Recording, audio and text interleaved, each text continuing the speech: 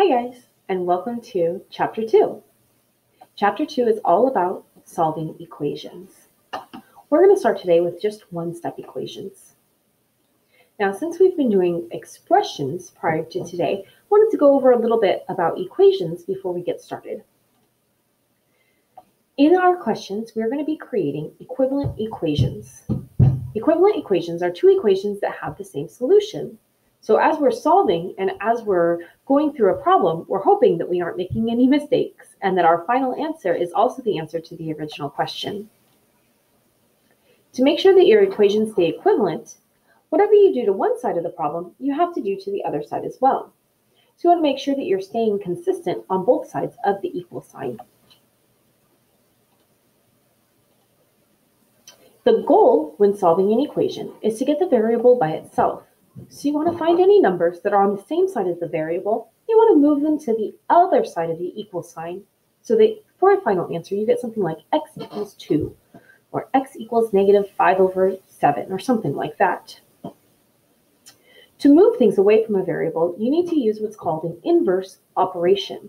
An inverse operation will allow you to move one numbers from one side to the other so that your variable can be all by itself. Our inverse operations are addition and subtraction. So if you want to move a number that's being added, you can subtract it. And it works the other way as well. If you want to move a number that's being subtracted, you can add it. And multiplication and division. So again, if you want to move something that's being multiplied, you can divide. And if you want to move something that's being divided, you can multiply.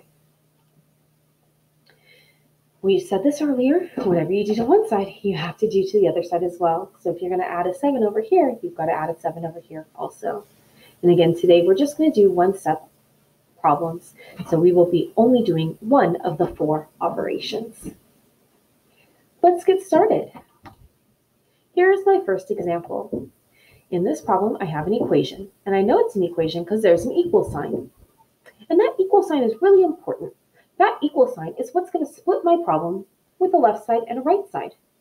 And so I can visually see where that split is happening, I'm going to draw a red bar through the middle of the equal sign so that I can very clearly see this is one side and this is the other side. Now my goal is to get that letter X all by itself. With the letter X right now, on the left-hand side of the problem, I also have a plus 13. So I need to get rid of that. I need to take the plus 13 and I need to move it to the other side using the inverse operation.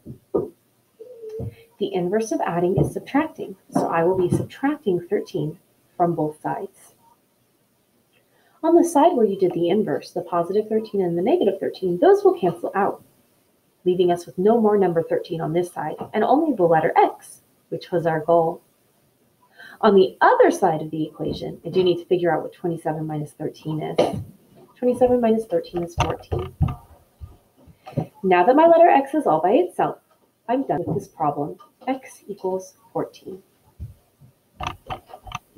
Let's try one more. In this question, again, I have an equation.